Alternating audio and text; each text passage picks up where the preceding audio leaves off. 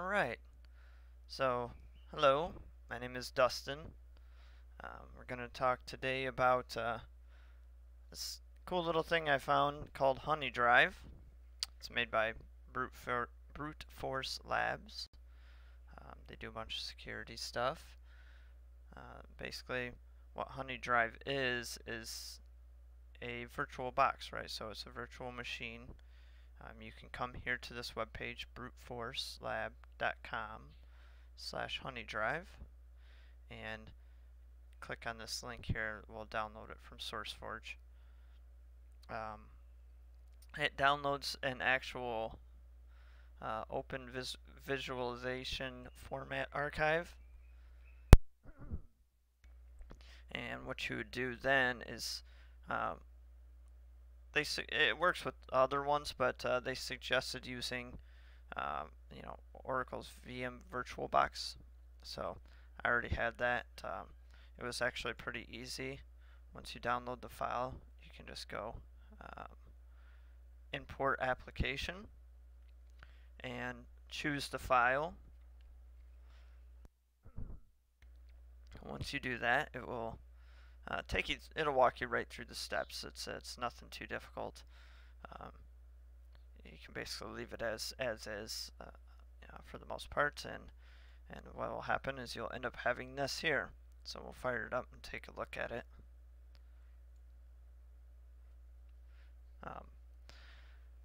HoneyDrive itself is just like I said, a virtual machine, but within it, I mean, it's running Linux, and within the virtual machine, it has a lot of tools. The main one that we'll talk about is called Kippo. It's a medium interaction SSH Honeypot, which has some pretty cool features along with it. But along with that, they also have a few other pretty cool things, one's called HoneyD, which is a low interaction flexible honeypot. It also has some cool features tied to it. They also have another honeypot that collects malware and exploits. It's called Dionia, and some other miscellaneous honeypots. One called Sticky Honeypot, Tiny Honeypot, an IIS emulator that's used for HoneyD, and a few other little things. They actually got quite a few different tools for analysis, forensics, monitoring, and even reverse engineering. Didn't really get a chance to check out all those tools yet. Spent most of my time getting this and figuring this out, kind of checking over exactly what this was, right? So as you can see, this is our virtual machine now.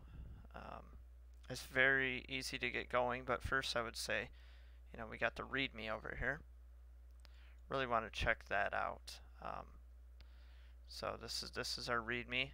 You can see, some information about the operating system we're running. It gives you all your usernames and passwords. I mean, obviously you'd probably want to change, the password, usernames, and passwords, but it's going to be pretty obvious when somebody tries to attack your honeypot if the password's HoneyDrive. They're kind of gonna know. So you'd want to change them. I haven't changed them, but I just left it as is for now. So you got Kippo right here. This is one we'll talk about. It tells you the location of it, right? HoneyDrive/Kippo. It tells you this, how to start it, stopping it, where. See, the very cool thing about Kippo is that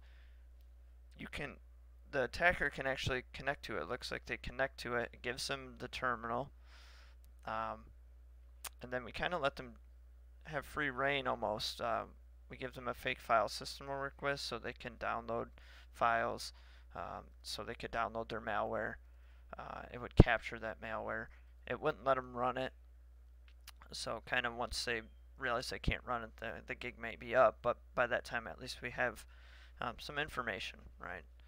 Um, this is where they keep the logs there. And then we have SQL database that produces some nice graphs for us. You can see Kippo graph, and we'll check that out. I haven't. I really tried to get this to where I could attack it myself, but the other tool to do so I didn't quite figure out yet. I will provide a link to a video where he does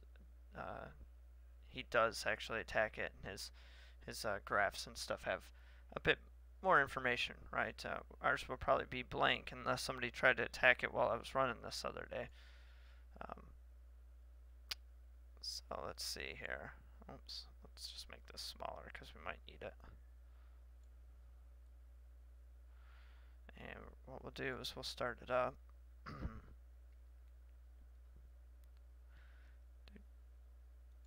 Open the terminal here.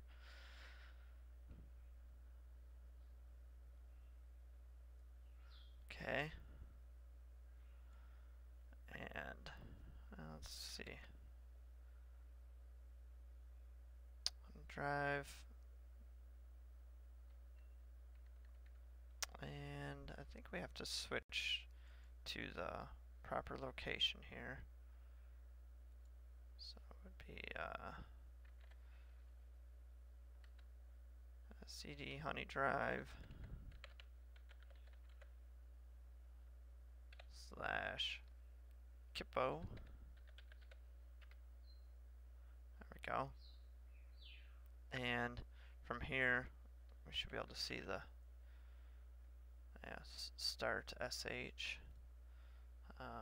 So we can just go to start.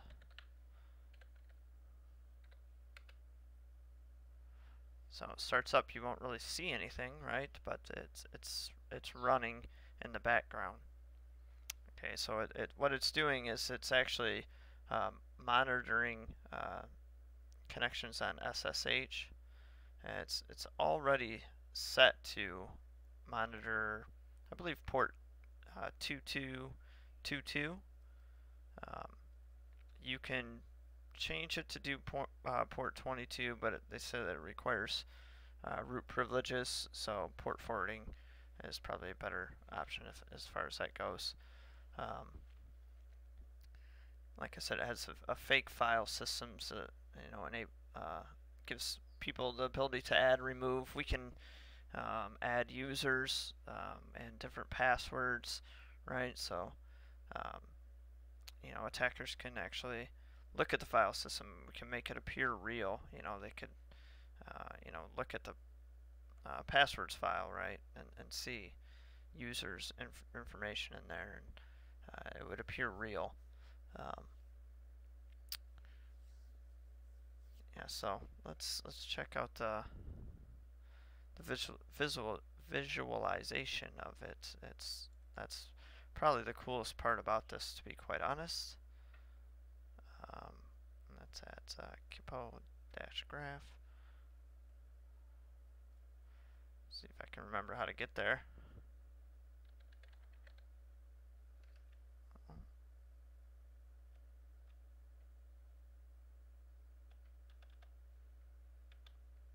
It's being a little slow.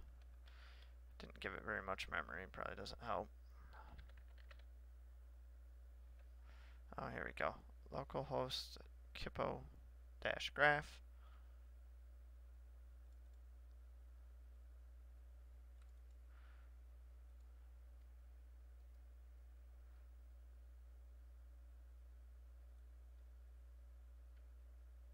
Try and make this a little bit bigger. There we go.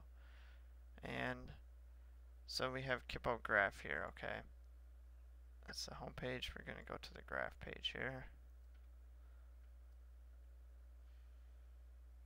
Alright, so this has quite a bit of information. Like I said, I guess luckily for me, nobody's tried to attack me because we don't have any data here. But you can see it would capture the top 10 passwords used. We could go look at the rest of them too, right? But it would actually display in a graph the top 10 passwords, usernames, user and password combos, success ratio,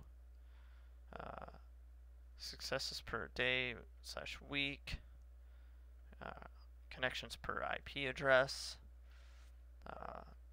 successful logins from IP, number of probes, top 10 SSH clients. So you get quite a bit of information. I believe that actually even the IP address would generate a location, like on a map, give you some kind of idea, possibly where it's coming from, right? But there's more stuff in here. Like I said, this is a very in-depth thing. It's basically a whole Linux distro that's used in security. Try to help protect your network a little bit. I guess the good thing about something like this is you don't necessarily need a whole machine, right? You can run just virtual machines. We could probably put 5 or 10 of them on my computer alone, and I'll have them running different honeypots and different things there. So save you a little bit on resources. But pretty neat little application that I come across there. I hope I did a pretty good job explaining it, and if you guys have any questions about it, let me know. Maybe in the future, if I can get the other thing going, which was actually called this one here, Backtrack, which is also a Linux distribution, basically. It has something in there where you can use a terminal to basically attack the other machine, and we could generate some graphs, so that would be pretty cool. Like I said, I just didn't quite get that part of it figured out quite yet. But yeah, if you have any questions, leave them in the comments or ask me when you see me in class. Alright.